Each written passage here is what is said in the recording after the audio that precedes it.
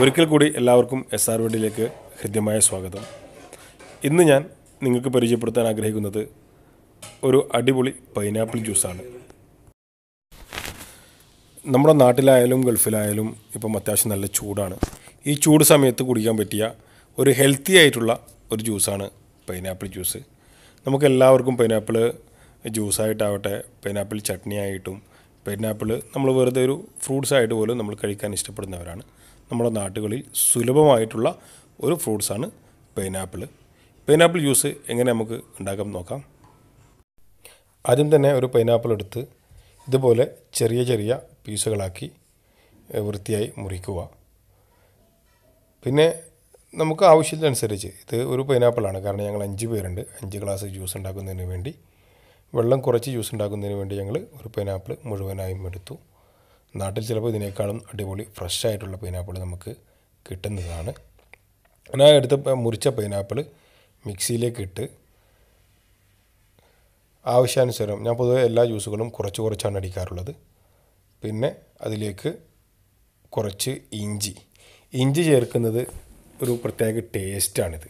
പൊതുവെ ഒരുപാട് ചേർക്കേണ്ട, ചെറിയൊരു കഷ്ണം ഇഞ്ചി നമ്മൾ ആ പൈനാപ്പിളിൻ്റെ കൂടെ ചേർക്കുക. പിന്നെ ഒരു 2-3 പച്ചമുളകും.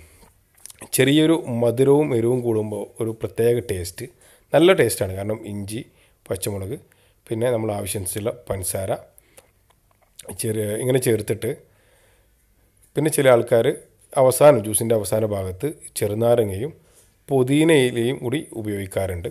കാരണം ഇതൊക്കെ ഹെൽത്തിയാണ്, നമുക്ക് അല്ലാതെ വേറെ നമ്മുടെ ശരീരത്തിന് പ്രശ്നങ്ങളൊന്നും ഉണ്ടാവാറില്ല. നമ്മൾ ആവശ്യത്തിനനുസരിച്ചുള്ള പഞ്ചസാര ചേർക്കുക. പഞ്ചസാര ഓരോരുത്തർക്കും, കഴിഞ്ഞ വീഡിയോ പറഞ്ഞ പോലെ തന്നെ, ഓരോരുത്തർക്കും ഓരോ താല്പര്യമായിരിക്കും. ചിലർക്ക് നന്നായിട്ട് മധുരം വേണ്ടി വരും, ചിലർക്ക് കുറച്ച് മധുരം മതിയാവും. പിന്നെ അതിന് ശേഷം നമുക്ക് ആവശ്യത്തിനനുസരിച്ചുള്ള കുറച്ച് വെള്ളം ചേർക്കുക. ഞാൻ പലപ്പോഴും ഐസ് കട്ടയ്ക്ക് പകരം, ഐസ് ക്യൂബിന് പകരം ഞാൻ ഉപയോഗിക്കുന്നത് തണുത്ത വെള്ളമാണ്. പിന്നെ മിക്സിയിലിട്ട് നന്നായി അടിച്ച ശേഷം ഇതുപോലെ ഒരു അരിപ്പ എടുത്തിട്ട് ഒരു പാത്രത്തിലേക്ക് നന്നായിട്ട് അരിച്ച് മാറ്റുക.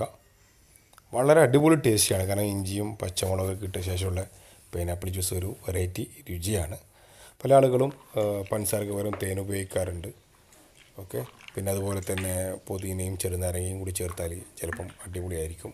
കാരണം ഞങ്ങൾ 5 പേരും വ്യത്യസ്തമായ രുചിക്കാരായതുകൊണ്ട് ഓരോരുത്തരും ഓരോ സ്റ്റൈലിലാണ് ചെയ്യാറുള്ളത്. പക്ഷേ അടിപൊളി ടേസ്റ്റിയാണ്. ഒന്ന് ട്രൈ ചെയ്ത് നോക്കുക. എന്നിട്ട് നിങ്ങളുടെ വിലയേറിയ അഭിപ്രായങ്ങൾ കമൻറ്റുകളായി രേഖപ്പെടുത്തുക. അപ്പോൾ എന്നെ ശ്രവിച്ചതിന്, എന്നെ വീക്ഷിച്ചതിന് ഒരുപാട് നന്ദി.